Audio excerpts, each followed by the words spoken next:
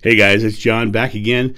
Someone sent me an email that and asked me to answer a question for them, and I thought it'd be a great topic to put up on the actual channel because I think a lot of people might be asking this same question. So let me go ahead and read this entire thing, and we'll talk about it. Many people speak of the need to be careful not to manifest the things that you don't want. The idea is that if you focus on something negative, that you're attracting it into your experience. While on a certain level that makes sense to me, I can't help but wonder, when there are real problems to be dealt with, either in one's personal life or society, how can you do that without focusing on them? How do you pay attention to an issue like voting rights that really needs to be addressed without focusing on the problem? And when you do that, are you attracting more of the same? When I think about serious issues, it's hard not to feel fear. What is the balance between fear as an effective motivator and fear that attracts more negative experience? First of all, fear is an effective motivator if, in fact, a tiger's about to eat you. But when that tiger's about to eat you, if you can keep your wits about you and not let fear take a hold of you, you're much more likely to do something that is more intelligent. One of the things that happens with fear in general is the body starts to go into a survival mode. And in that survival mode, it actually starts to store air. It also does another thing. It shuts down your cognitive brain. It says, okay, I'm in survival mode. I need air so I can run further and faster. And so in the fear state, you are literally not able to think clearly, which is why actors on Broadway are literally trained to exhale and relax all their muscles when they forget their lines on stage. Because what happens is, by exhaling and relaxing all their muscles, they're shutting off the fear response.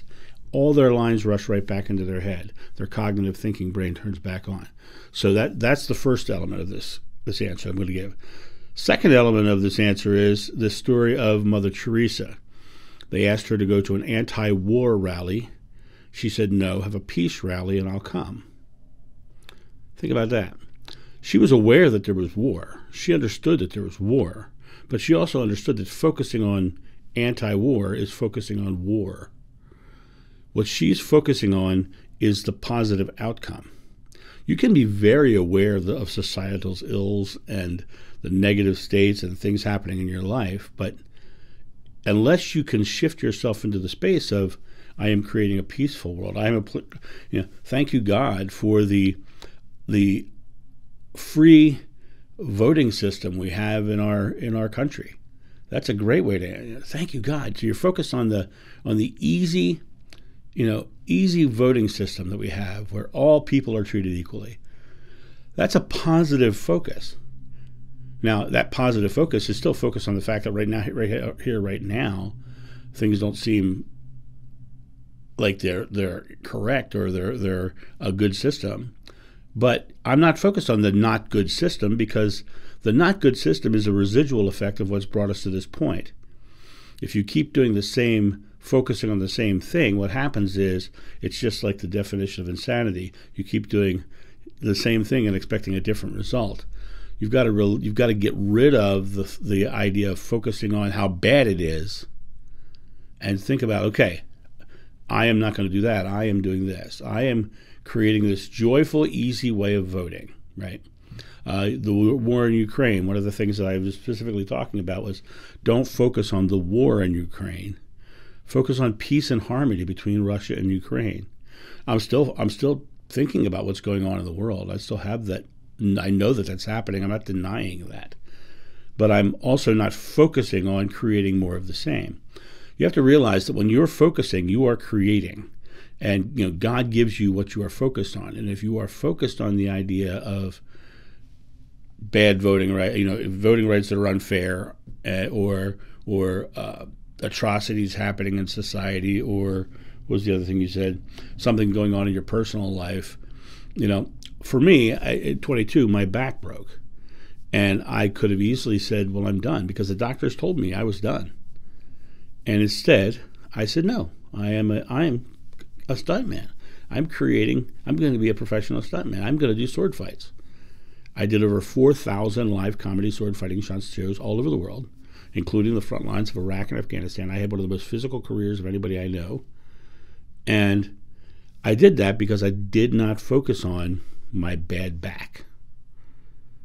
I focused on, I am a stuntman. I'm doing the things, I'm becoming a stuntman, so that's where I'm focused. See, the idea of actually, I just got distracted by something else in this message that I want to hit. Very first line. Many people speak of the need to be careful to not manifest. And that's what you don't want, okay? First of all, if you need to listen to different people, because if they're telling you to be careful, they're giving you fear. If they're telling you to be, why would you need to be careful? You'd only have to be careful if there's something to fear. If they're telling you to be careful, they're giving you fear. Listen to different people, because those people are not giving you your best interest. And they're telling you, oh my God, if you don't, if you don't do this correctly, you're going to manifest something you don't want. That's a power play, and that is telling you, number one, that they know more than you, and number two, it's telling you as well that you need to be fearful, and you don't need to be fearful. Lo, that I walk through the valley of the shadow of death, I shall fear no evil, for thou art with me, right? Buddha said the secret to enlightenment is the eradication of fear, getting rid of fear, losing your fear. Swami Narayan said, because I am without fear, the lion gave me nothing to be fearful for. Okay? So don't fear anything when you're manifesting. Joyfully manifest. Joyfully, excitedly, with great anticipation of the positive outcome. Same thing with voting rights. Joyfully, lovingly anticipate equal voting rights in this country for all people, so that we can have a free and open society where everyone has their say. It's much different than, my God, the voting rights are so bad. Everything is terrible. They're screwing everybody over, and the gerrymandering and all the stuff, right? The reason why you know about the gerrymandering is because it is the anomaly against something loving. And so it is being shown to the world. And the reason why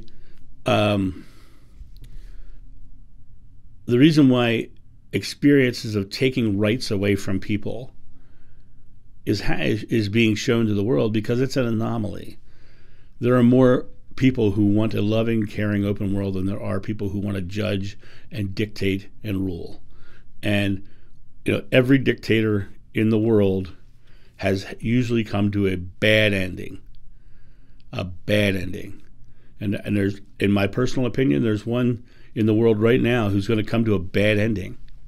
And I think it's going to be at the hands of his own people, because that's usually how it happens. Their own people take them out. And the reason this is happening is because they are the anomaly. Everybody in the world is moving towards something more positive, more inclusive. And as far as voting and manifesting, your job is not to focus on the bads and the ills. Your job is not to focus on anti-war, because anti means nothing in manifestation. You're focused on war. And you want to make sure you're focusing on joyful, loving, open, free. You don't even want to focus on no fear. You want to focus on joyful, loving, and just negate fear, because fear is just an emotional reaction to some future event that may or may not happen, with you focused on a negative outcome. Fear is just negatively focused uncertainty. Because if you were not focused on a negative outcome, if you were focused on a positive outcome, you would not be afraid. And that's the important part of this. Fear is your choice. You get to choose to fear or not to fear. That is the question, to fear or not to fear. So this is my thought on your comment. Thank you so much for sending the comments in. For all of you guys who are watching this was the last comment that I had on my list. So If you have any more, keep sending them. I'm always looking for more video content and more questions to talk about. And, I don't ask you to believe anything I'm saying, but all I ask you to do is find your own personal truth. Find the personal truth within yourself.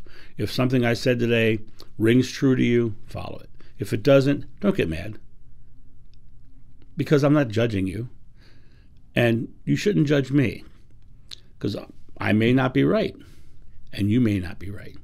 It doesn't matter who's right. Do you want to be right or do you want to be happy? That's really something I want you to think about. You guys have a great day, and I'll talk to you soon. See ya. Bye. Thank you, my friends, for watching this video. If you enjoyed it, please make sure that you've subscribed and you like it, you share it, but also comment below it. Let's get this community talking about these topics and spreading this information out far and wide so we can change the world for the better. Thank you.